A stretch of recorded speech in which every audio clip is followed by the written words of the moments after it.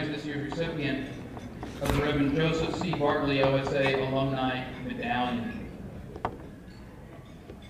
This award recognizes alumni who have distinguished themselves in their careers, demonstrated service to their communities, and extraordinary service to the Villanova School of Business in Villanova.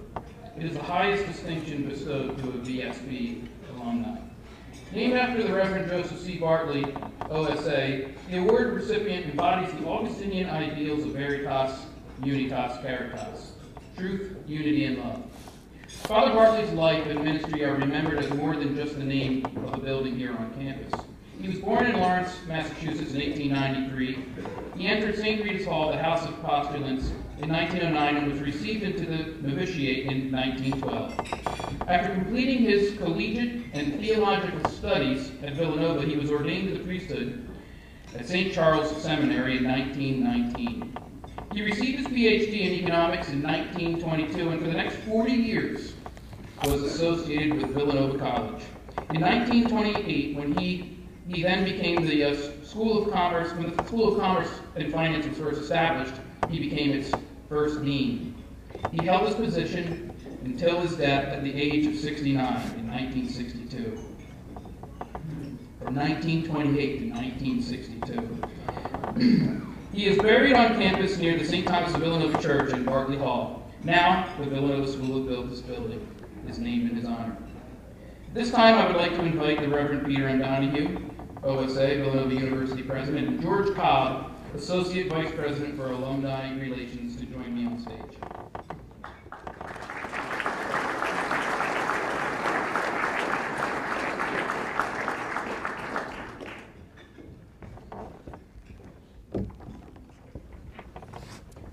Daniel J. Hogarty, Jr., the leader in the banking industry, is the retired Chairman, President, and CEO of the Troy Savings Bank and the Troy Financial Corporation. He currently serves as the President and Director of the Troy Savings Bank Charitable Foundation and the Troy Savings Bank Music Hall Foundation. He is also Director, Treasurer, and Chairman of the Finance Committee of the University of Albany Foundation and a trustee of the New York State Teachers Retirement System and a Director of the Troy Municipal Assistance Corporation. Dan has given tirelessly to his community, serving on a number of educational and nonprofit boards, including the Arsenal Partnership, Hudson Valley Community College, the Sage Colleges, Maria College, LaSalle Institute, LaSalle School for Boys, the Center for Economic Growth, and the Community Hospice. Dan has received numerous awards, including the Business Review Executive of the Year, the Jewish National Fund Tree of Life Award, the YMCA President's Award, the Arthritis Foundation Accolade for Service Award, the YMCA's President Award, and many more. Dan has been a loyal and dedicated Villanova alumnus for the past 52 years. He has enjoyed a long and distinguished career in banking and has served his community well. I came to know Dan through his involvement in the very early stages of the Center for Innovation, Creativity, and Entrepreneurship. He served as a key advisor in shaping the center's mission and strategy and was a strong proponent of mine. He's just an incredible partner and a terrific person, all wrapped in one. He provided generous seed money to the ICE Center, which allowed the center to establish itself and grow its program in the business school, and now it is a program that touches thousands of students across our campus every year. Both he and Ellen have been wonderful ambassadors for Villanova, and I'm personally grateful. It really is an honor to bestow this on you, Dan. As Dan's walking to the stage, I would ask to give him a little bit of a round of applause. Please come on.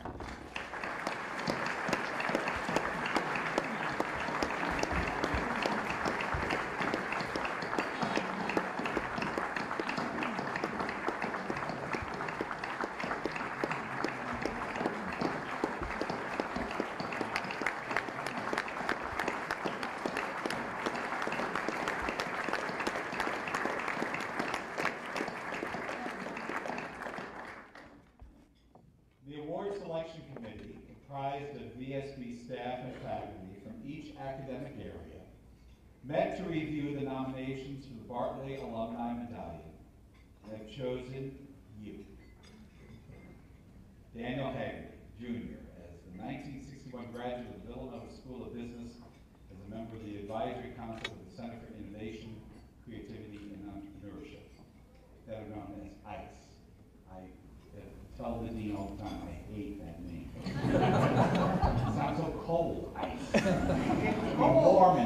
cool. It's cool. Anyway, we're not going to get that. It's all about you. Okay? It is my distinct pleasure and pride that I present the 2013 Reverend Joseph C. Bartley OSA Alumni Medallion to Daniel J. Hogarty, Jr.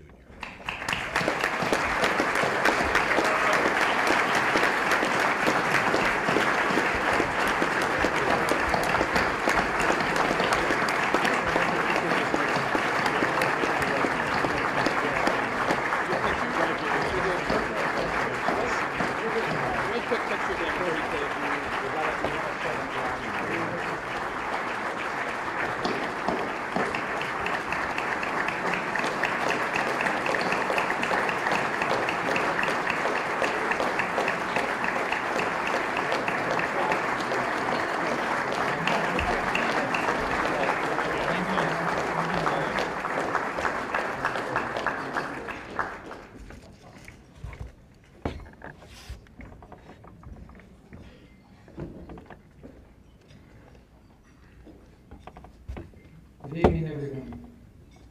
Thank you very much, Pat, for your very kind and your personal introduction and remarks.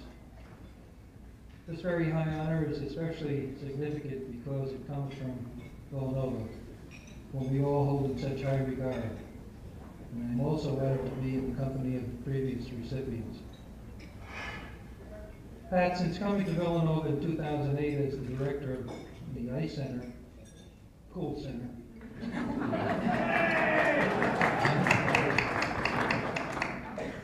and now the Dean of the Villanova School of Business, you have contributed significantly to the learning experiences of students in preparing them for the challenges and opportunities of a global business environment. I think of Pat, though, as deserving of an additional titles. In addition to being the Dean, he's the CEO, CIO, and the CCO. CEO is not the usual Chief Executive Officer.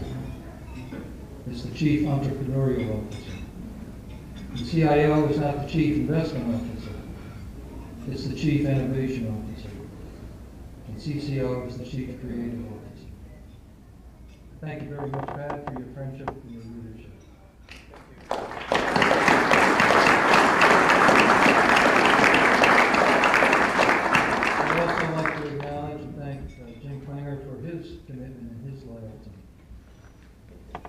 Father Peter, thank you very much for your leadership, your vision, and your accomplishments, and your commitment to excellence as proclaimed in your 10-year strategic plan.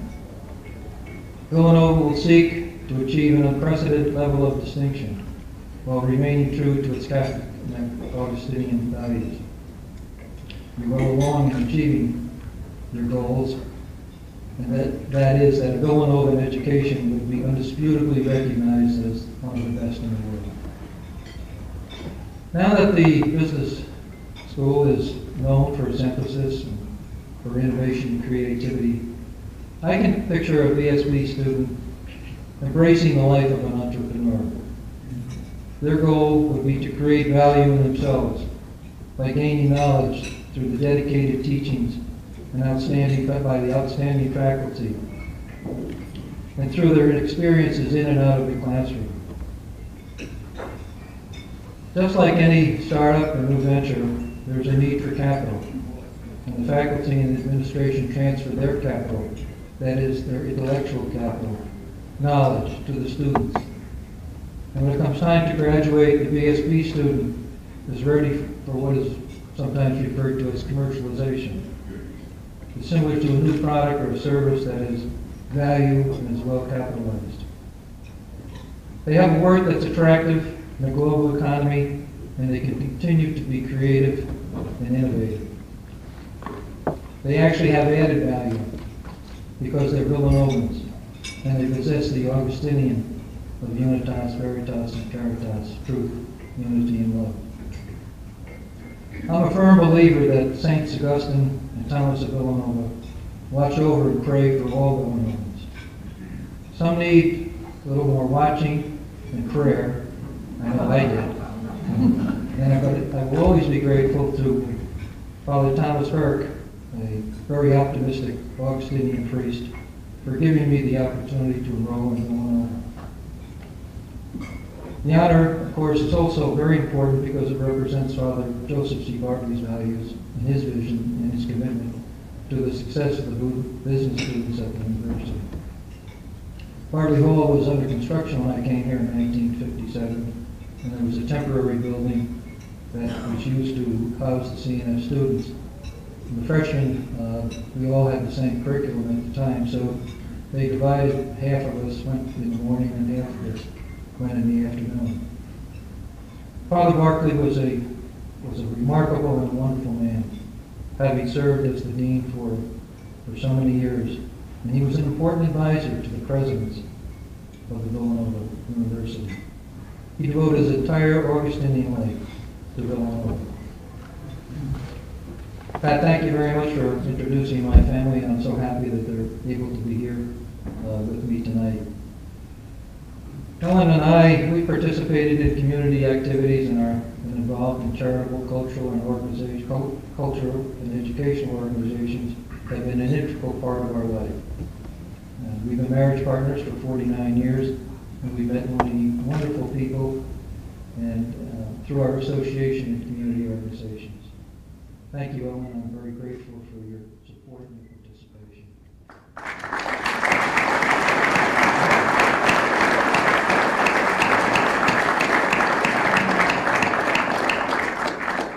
I began my banking career in 1964, and because of banking regulations and restrictions at that time, there was very little opportunity to be creative or innovative. There were limits on the rate of interest that could be paid to depositors and the rates that were charged to borrowers. That all changed in 1965 when Citibank, the world's largest bank, created the certificate of deposit. Very creative and innovative. A year later, a small savings bank in Massachusetts created the Now account because savings banks weren't allowed to offer checking accounts. The rest is history as to what banks and what banks cannot do. So it really doesn't matter whether you're big or whether you're small, to be innovative and creative if they become part of your culture. The most important part of the Troy Savings Bank's mission statement was our commitment to combine tradition with innovation to better serve the bank's clients, the community, and the shareholders. Now we're all anxious to hear Bill McDermott, and I would like to conclude by saying how honored I am to be this year's recipient of the Reverend Joseph C. Bartley Medallion. And I wish to thank the selection committee and thank Madonna for making tonight a wonderful evening for everyone. My best wishes to Villanova.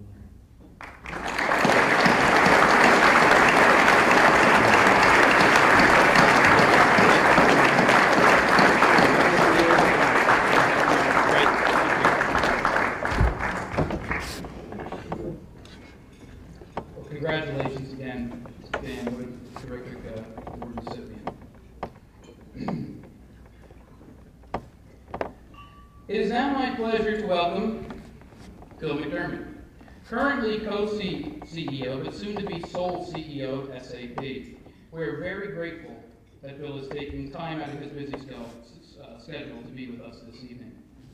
Bill has been a member of the Villanova School of Business Dean's Advisory Council for a number of years, and he's a wonderful friend and partner to Villanova and VSB. SAP is a great example of effective and reciprocal partnerships between education and industry. And some of the ways they've partnered with us is they give us significant in-kind gifts in terms of SAP software. They provide for us internships, hiring opportunities for many of our students. They provide opportunities for some of our faculty to perform research and to work right at the crossroads of the cutting edge of business analytics. They partner with our Center for Business Analytics, which is an area of strategic importance and an area that the Villanova School of Business has been ahead of our competition on. And we participate along with them as part of the SAP University Alliance. We're very grateful for everything that SAP does for Villanova. You'll find Bill's full bio in your program, but I wanted to highlight a few things. The first one really stuck out to me is that Bill made quite a splash this summer when he started his Twitter feed, and That's not as big of an issue for me as the fact that I'm following him, but he doesn't seem to be following me on Twitter. So we're hoping to solve that problem, but he didn't make quite a splash. The bill needs SAP's 67,000 employees and 250,000 customers in 188 countries. With a vision to make the world run better and improve people's lives, SAP achieved annual revenue of 16 billion euros in 2012. 63% of the world's financial transactions touch an SAP system, and 98% of the world's most valuable brands run SAP software, including Wawa, by the way, as Chris Dyson told us.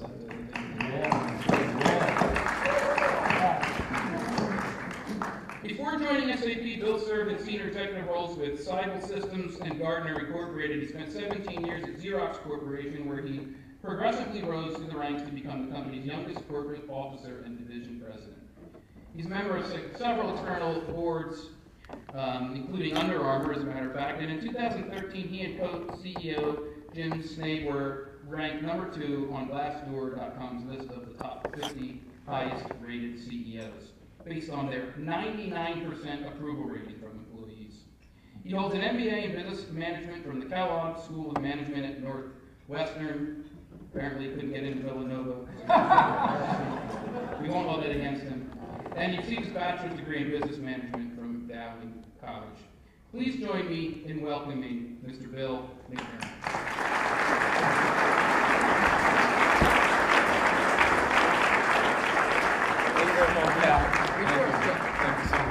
Before Bill begins, and I hope he doesn't mind, but we do have the best students in the world, I would say. I think we can all agree on that, Bill. That's why I wanted to get you up here first, I already said that. Many of them have become interns and full-time employees at SAP, and one of the things that Bill promotes and fosters is that amongst his young employees is that they step up. It's very consistent with our entrepreneurial viewpoint that our students and the folks here on campus need to step up and need to be entrepreneurial and say what's on their mind. So I would encourage those of you who are interned at SAP to step up and talk to Bill McDermott right now. There we go. There we go. So, are you telling me that we have some interns that are actually going to step up here tonight? We do. Can I just say two things before we get started? One is, Dan, what a life, what a winner, what a man of character and class and poise. What a beautiful conversation you just had with us. Thank you so much. Beautiful. Just beautiful. And I would also like to say, Pat, I'm convinced now that you guys really are cool. You know, there's something very cool about you. Right. But Father Peter, also warm and fuzzy. So I think Villanova has struck the right balance of cool, warm, and fuzzy. So Father Peter, an honor to be with you. What an unbelievable job you're doing with this university, and a great pleasure spending time with you tonight. And Pat, congratulations on all the successes you're enjoying here at Villanova. Go Wildcats, man. Way to go. Give it up. Give it up. So, okay, so Pat, you put out the challenge. What interns want to ask the first question? Who do we got? Hey, Bill. Thanks for coming. Bring it on. Introduce yourself. My name's Liam Miller. Okay. My name's Liam Miller. I interned in Palo Alto this summer. I had a great time. As a matter of fact, I think we started out in the same industry, the best industry in the world, delicatessens. Although I didn't go on to buy the deli that I worked at, I learned a lot of good lessons there. What lessons did you learn at the deli that you worked at and went on to buy that you bring to SAP today? Well, first of all, thank you for the question. I'm glad to see your pedigree is as strong as mine. If you can make it in the deli, you can make it anywhere. Exactly. And Chris, I lucked out because in my younger years, I only had to go against 7-Eleven. If I had to go against Wawa, we'd have been in big trouble. But I do really want to answer that question because I actually think if I was putting together a story tonight, I would say everything I needed to know, I learned in that delicatessen. I traded in 3 part-time jobs for 1 full-time job at the deli. I bought it for $5,500 in notes, which means you're too broke, you don't have any money, but somebody's crazy enough to give you a loan.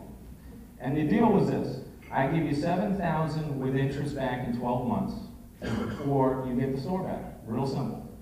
Now, we talked about leadership and collaboration and innovation as the topics for tonight. So here's the idea. Collaboration came in real handy because I didn't have any money to buy the stock. So I had everybody give it to me on consignment. And I told them, I'll never shop you. You can charge me a little too much. and I'll always owe you for the original delivery at the end. Win-win.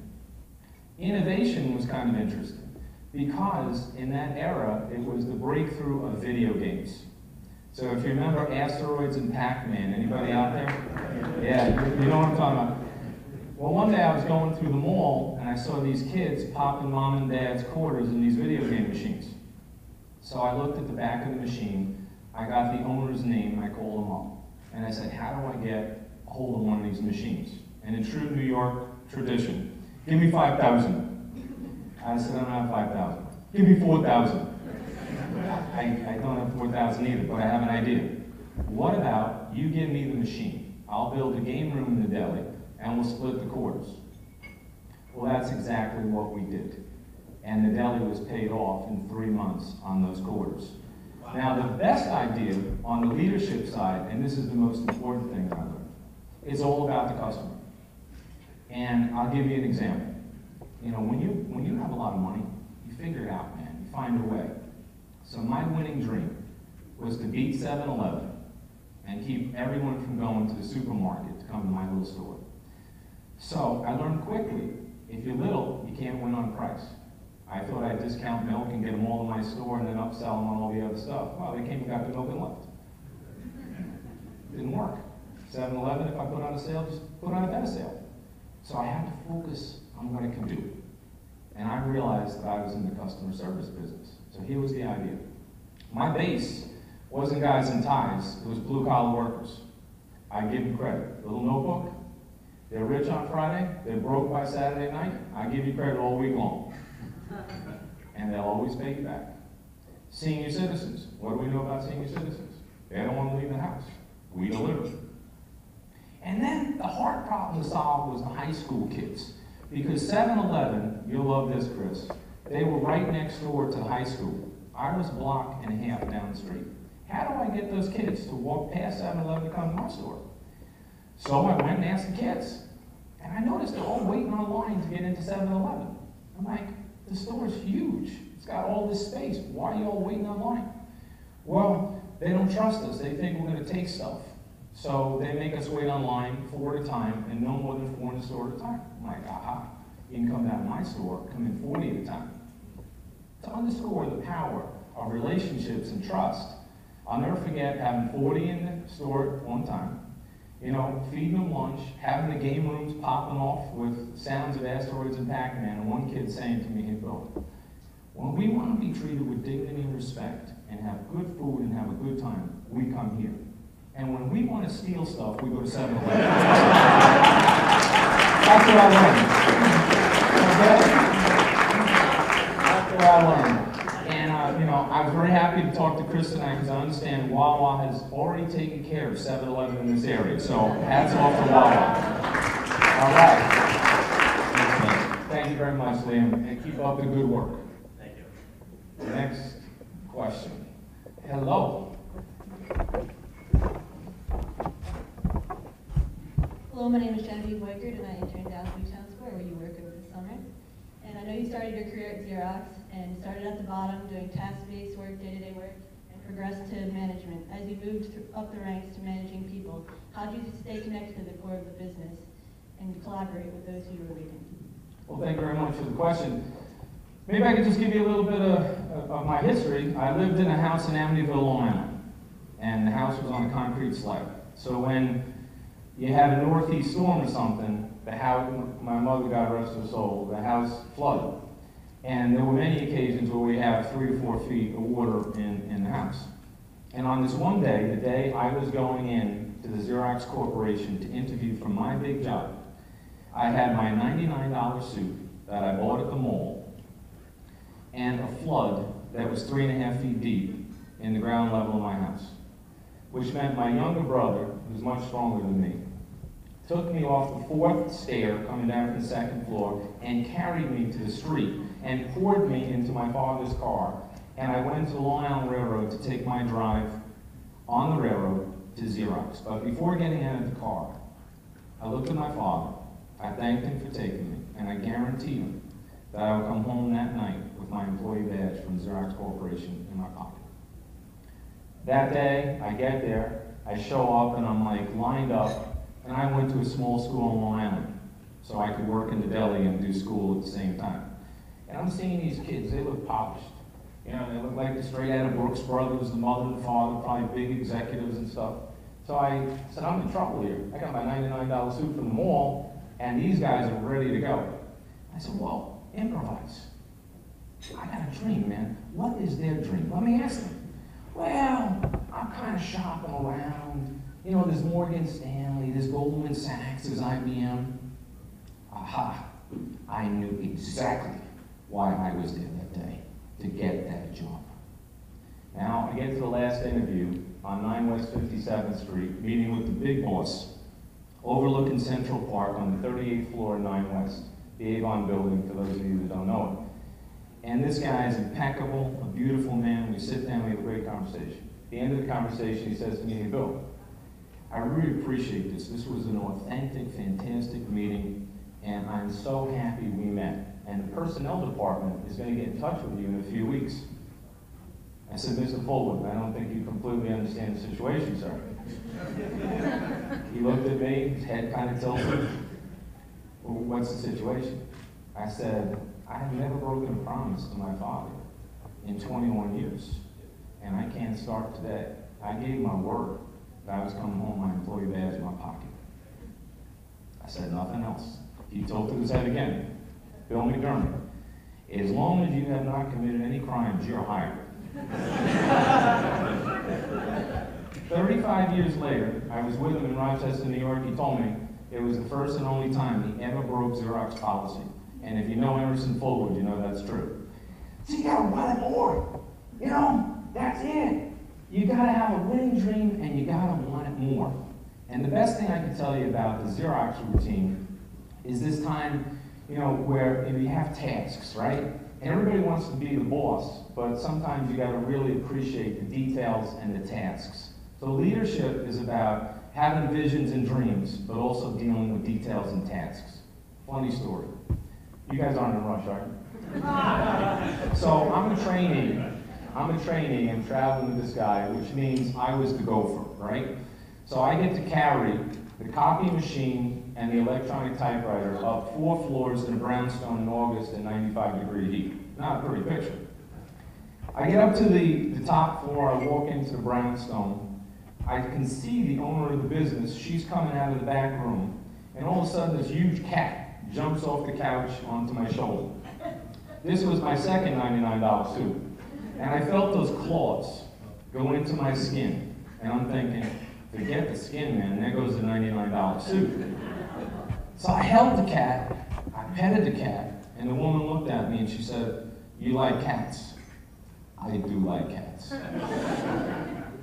We talked about the cat, put the cat down very gently. Of course, the guy that's traveling with me that day can't wait to start doing the demo so we can make the pitch and get the sale. And I said, oh, relax, we're talking about the cat, we're fine. And I said to her, Garfield has nothing on this cat. This cat's the deal. Because I knew that cat was the president of the company. I knew that cat was running things. So at the end, it's time to get the demo and make the sale. I take out a brochure. I said, if we were to demonstrate this and plug it into the wall, you have to hit the green button at start. Do you need a demo? No, hon, I'll take 2. We walk down 4 flights of stairs, get to the curb. Bob says to me, Bill, I just want to let you know something. You're either going to be the CEO of Xerox or you're going to jail. Now, I don't know what it is about this jail thing, but I actually managed to stay out of jail, and 10 years later, I was called as a character witness because Bob was arrested in the sting operation. You can't make this stuff up. You can't make it up. It's true. Then the final thing that I would just say to you, because we could all talk about highfalutin stuff. I got my first new business team when I was 24 years old. Xerox didn't do things like that. They were too mature for that. Too mature to give the youngest ones the chance. And all my competition was 30, 35, 40. They were ready. I wasn't. I was too young. I wanted more. So as they were playing the field, what's my salary? You know, how many guarantees can I get on my bonuses? And can I get a better office? I wanted this so bad. I'm just going to make it #1 in the country. And I'm going to make you super successful. Just give me a chance. So I think this idea of wanting it more and really delivering the goods when you say you're going to deliver the goods, has a force multiplying effect. And that's what I learned from that Xerox Corporation. And it was amazing. And it all started on that Long Island Railroad ride when I read about the then CEO David Kearns, who was reinventing the company on total quality management. A company that had been the first to $1 billion, the fastest market cap, and then it was collapsing. But a leader thought he could make it great again. And so did I. Made all the difference. Thank you. Thank you. You look serious. This is going to be a tough one. Go. Hello, my name is Mark LaPrince. I interned in Palo Alto, actually, with Liam in the Startup Focus program. And so you've talked a little bit about your Delhi past and your past work at Xerox. So what about SAP? What brings you to SAP? And what about this, you've talked a lot about collaboration and leadership. I wanted to drop a little bit of innovation in there. Sure. There's been a lot of talk about design thinking. Where is SAP trying to take this design thinking, and how have you gotten here? How is that working? Thank you, Mark, for the question. I came in here in 2002, and at that time, I was running the Americas for SAP, and at that time, they had 5 what they called CEOs of the Americas in 6 years. So they were getting bounced out faster than baseball managers. And what I realized from the Delhi and from Xerox is you guys lost track of the customer somehow. You're talking about technology, but you have to make it relevant to the customer. The customer, in the end, determines whether or not we have a job. And we got the whole company back on customer. Now, in terms of becoming the co-CEO and CEO of SAP, it was 2008, 2009. You all remember the financial downturn, the unbelievable economic crisis. Well, at that time, a CEO was appointed at SAP, but it didn't last too long, less than a year, because at that very time that the world needed SAP the most, he had exacted a price increase that was highly unpopular. And then when the crowd screamed, the idea was they'll get used to it because we deserve it because our competition is charging that, so we should too. So the idea of doing something because you can is the perfectly wrong reason to do something. Do something because it's the right thing to do. And then if you make a mistake, quickly course correct it, say you're sorry, take ownership, and get on with it. So the first thing we did, obviously, in taking over in 2010 was change the price back, apologize, take ownership, and get on with it. But at that time, just on innovation, we were the #1 business software company in the world, which is good. We were participating in $110 billion US market cap market, which is good. But unfortunately, the world was changing very quickly. So we spent 2 weeks on strategy and innovation. And here was the big idea. If you look at the world, you're going to have 2 billion more people in the world by 2050. You're going to have another 800 million people in the world in that same time frame that are a lot older than the ones that are in the world today. So making the world run better and improving people's lives became the mantra, because you had to get to the millennials. Those individuals born between 1980 and 1993 represent the largest purchasing class of buyers in the world. And you had a planet that was going to have 9 billion people by 2050, and already the planet is getting sick, and the natural resources to serve the planet are absolutely scarce. So how are you going to create a sustainable world, a sustainable business model? Well, we looked at a couple of trends. One, mobility. There's more mobile devices in the world than there are toothbrushes. That was a reasonably good idea then to get into the mobile software world and go for that space, because if it's not mobile, it doesn't matter. The second thing was big data analytics, which Villanova University is a role model on, because data is doubling in the world every 18 months with the Internet of Things.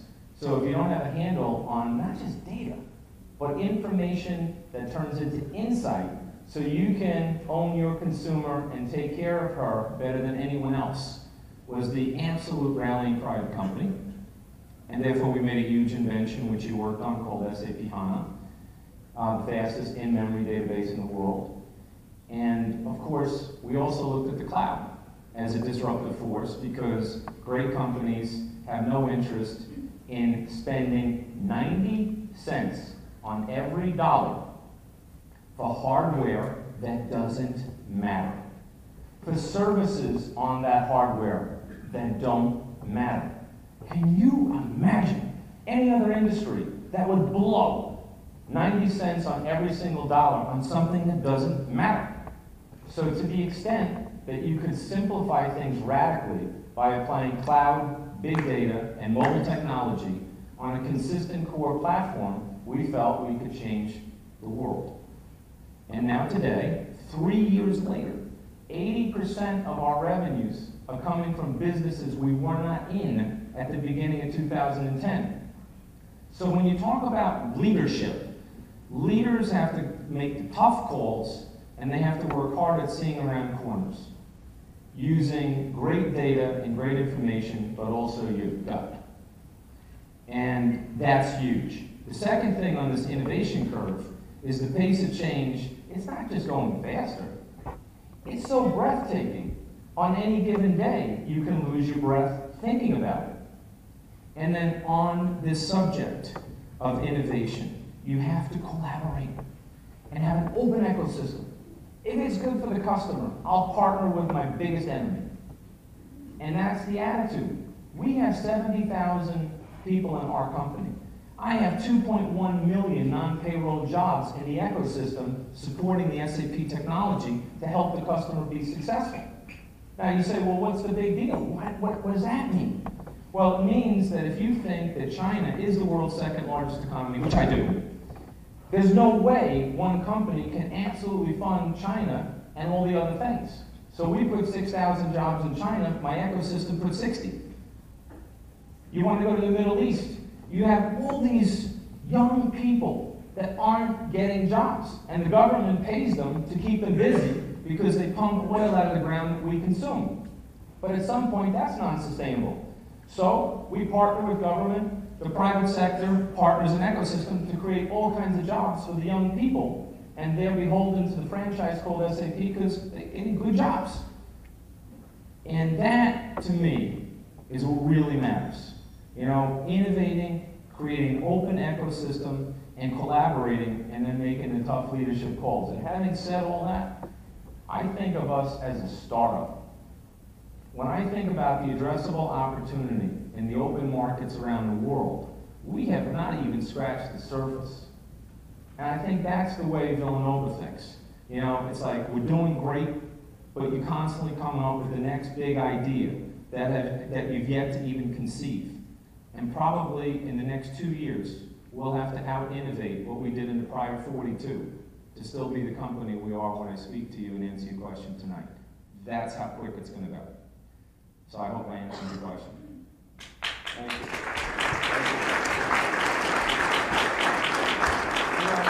Without all these PowerPoints, you know, we're actually having a real conversation. Isn't it nice? That's another rule. We don't do PowerPoints. You know, it's really nice to have a conversation, talk about the business, answer a few questions, and be authentic in real time. So thank you for the question. I don't know if there are any other questions, but I'd be happy to answer anything anybody else might want to ask. Anybody? I guess, am I the last thing between you and the after dinner drink cart? No. I want to say on behalf of, and Ben, I want to say on behalf of Anthony Reynolds, who I know has been your unbelievable day-to-day advocate here, and he keeps us all in line, doing everything we can for Villanova University.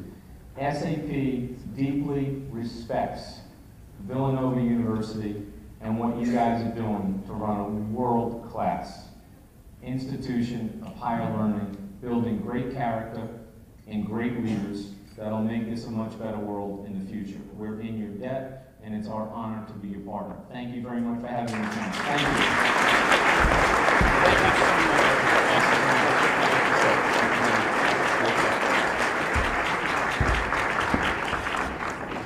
Thank you so much, Bill. Terrific comments. I'd like to welcome Jim Dolan, class of 76 Art and Science alumnus and current CEO of the Voyager Group, to the stage. Jim is the proud parent of 3 VSB students, Brian, 05 VSB, Peter, 07 VSB, and Charlie, who is currently with us, class of 14 VSB. We'll hear a little bit from Charlie tomorrow, as a matter of fact. I'd like to also thank and welcome Jim's wife, Patty Bowman, for joining us this evening. So at this time, I'd like to invite Jim to join us to provide the benediction for the evening.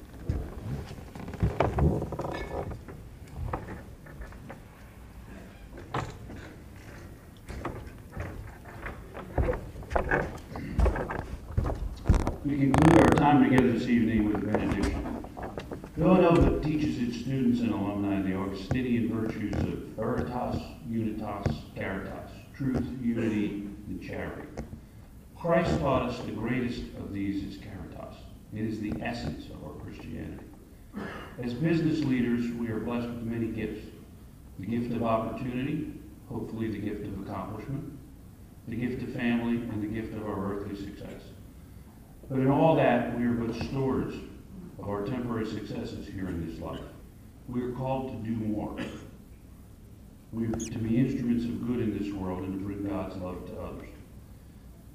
St. Augustine said it this way: what does love look like? It has hands to help others. It has the feet to hasten to the poor and the needy. It has eyes to see the misery and the want.